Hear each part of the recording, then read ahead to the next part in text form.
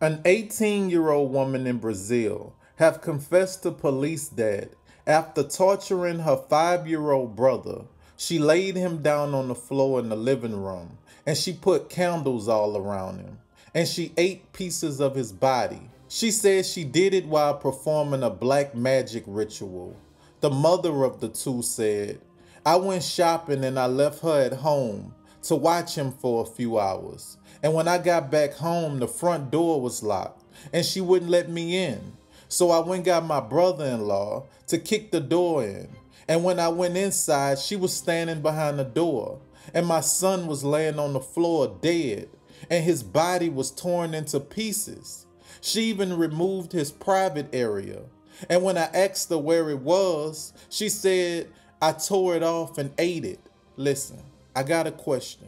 Did you know she was practicing black magic? Because most people are upfront about what they believe in and what they don't. And then this is somebody that's living in your house. It's us who always make the mistake of assuming that we know how far the next person is going to take it when we don't. So what, that's your daughter? She's under the influence of something that's bigger than her. And I don't know how it is everywhere else, but I could say this here.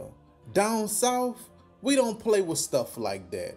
And the ones who do, they excommunicated from the family. Because we big on energy down here. Ain't nobody coming to your house. We definitely not eating your food. And we definitely not about to let you babysit nobody while we go to the store.